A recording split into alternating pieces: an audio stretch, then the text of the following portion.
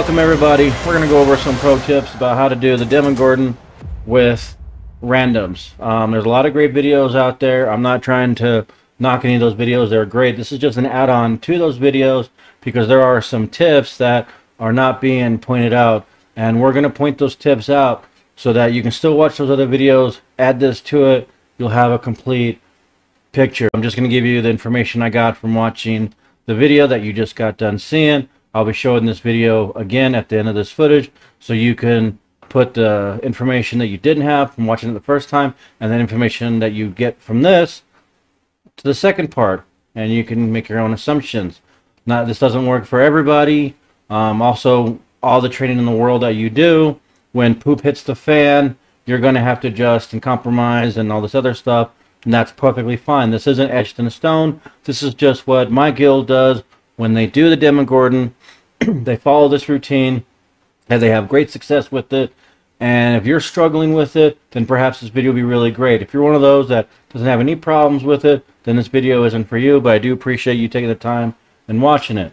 So with that in mind, we're going to discuss on how we do it. There are 3 phases we're going to go over: phase 1, phase 2, phase 3. Phase 1 will be kind of quick. Phase 2, yeah, probably just as quick. Phase 3 is the big one that we're going to point. So here in a second, I'm going to switch over to my brand new, super expensive, high-tech recreation video software.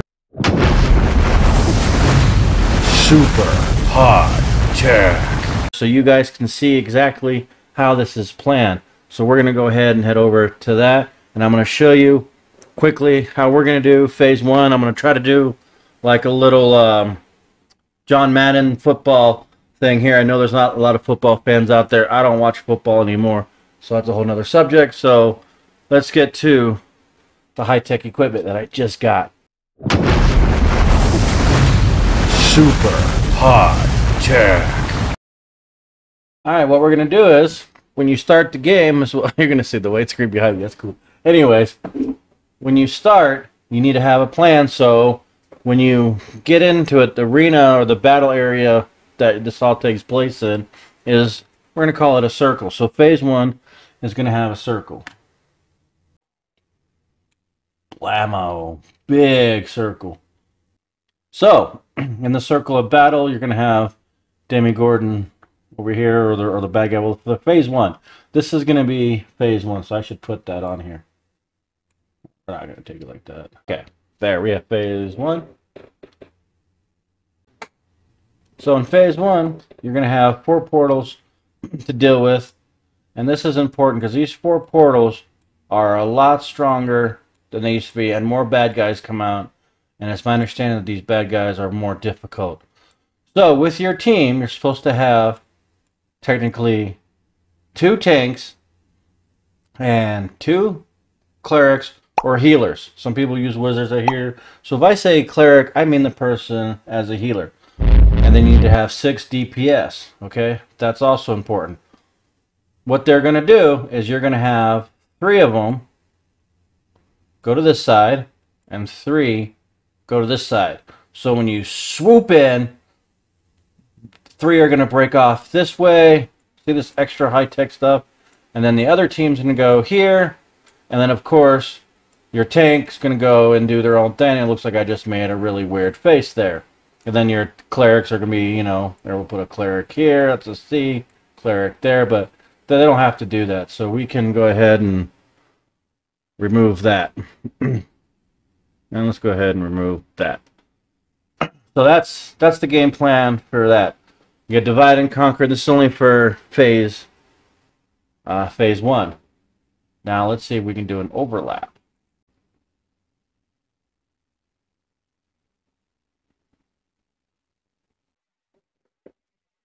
Alright, now, phase 2. Go over phase 2 real quick. I don't have phase 2. 2 hours later. Ah, yes. Phase 2. You got your little door, you got this thing, and then over here, you got your door or entrance, and here you're going to have your yellow something. Like I said, I don't really play, so forgive me on that part. But there's like a yellow and black you have to deal with, so we'll make that black. That's easy enough.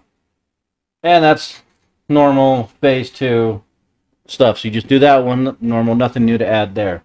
So let's go ahead and move on to the big one, phase 3. 2 hours later. Okay, so here we're going to have phase 3.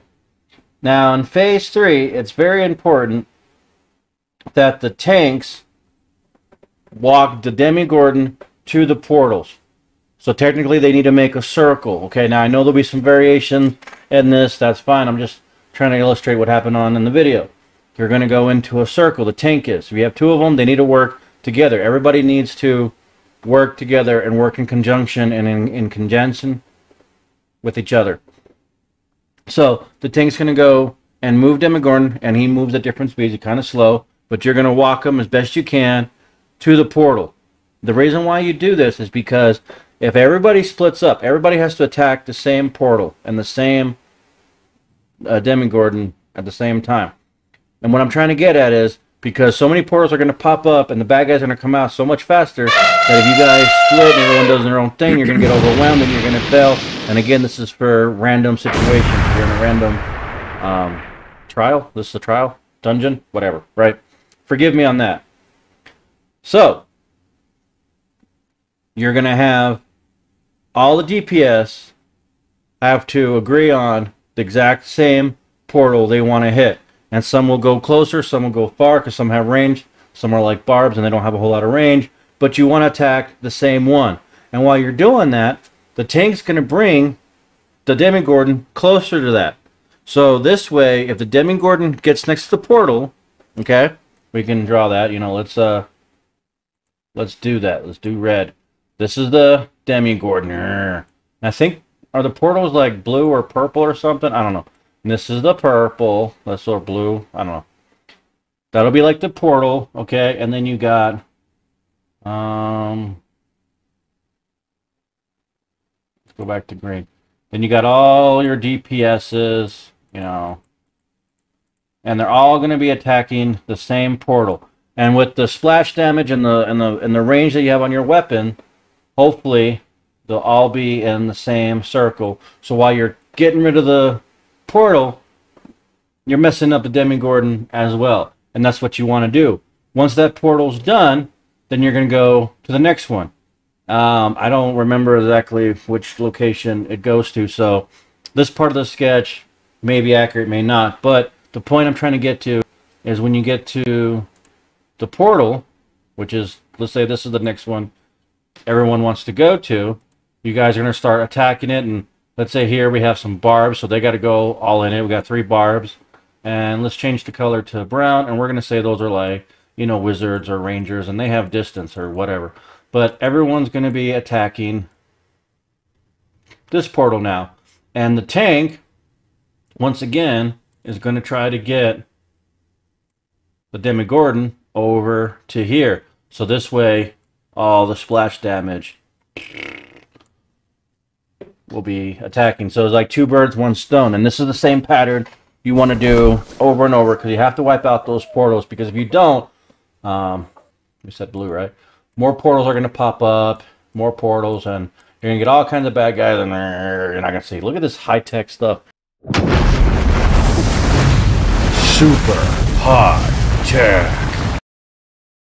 You can get all that, and you're not going to be able to do the mission, and you're going to fail pretty good, pretty quick. Okay, so the other thing I want to mention is this is for phase 3. Once you get to phase 3, and with randoms, once you get down to 2 bars, and that's the picture you're going to see there. Once you get down on 2 bars, you're going to forget everything. Forget the portals, forget the other bad guys. Everyone's going to focus all of their energy, all of their power, all of their weapons, all their might, anything else I can repeat, to the Demogorgon. And you're going to attack that. Now you got tunnel vision, you're going to use that. Make sure you guys have your potions and all that stuff. I'm going to come back to that in a moment as well. But everyone's going to focus all their power on the Demogorgon, because once the Demogorgon is dead, then nothing else matters and it's over and you completed your mission. So you don't have to worry about the portals once it gets to 2. And this is how my guild does it. They have great success with it. If you guys want to try it that way, if it works, if you have another way that works, that's fine. This video wasn't for you. I do appreciate you checking it out. But if you're struggling with random people, because, you know, I mean, everyone's got lives. It's hard to get the same group every time. So if you can't do that, this is a good alternative, and this works, and they have great success about it. And from what I understand, from what I hear, they don't really complain when they get to work with each other and do it, and everything just works really well. So that tells me that their plan works, and they've been playing this game a lot longer than I have. Now, what I want to stress, and this is for all players, okay? I mentioned ones that were weaker, and that would be me. I'm a weak player. But this is a good thing to have for all, all players. Make sure you guys have plenty of health potions. Make sure you have the Stone of Hell, if you can have that. I believe that's a new thing, so I don't think I have that. But that's one of the newer things. Make sure you have that. And of course, if you have scrolls, make sure you have them. Because if things go awry and things don't work well, then you can get one-shotted real easily. I would assume, like, I do a lot of shooter games. It's like you're getting shot in the head. One shot, headshot. That seems similar. But thanks for bearing with me. So we're going to show that video you saw again. We're going to watch it again. But now you have the new information to add to it. So you can see what this team was doing, how they were handling things. And I wanted to share that with you because the guild really wants to share the information. It makes it easier for other guild members to be able to catch on, because trying to explain it to people over and over and over again can get, well, monotonous and over. So this is a quick, easy reference. So hopefully this works out for everybody. Hope it worked out for you. Thank you so much for taking the time and watching it on my channel. I appreciate it. And without further ado, let's watch that video again, and I will see you guys on the next Neverwinter video. And feel free to leave a comment and any tips, anything I left out to help make video to make this more, these challenges a whole lot easier to pass. Appreciate it. Thank you guys. See you on the next one.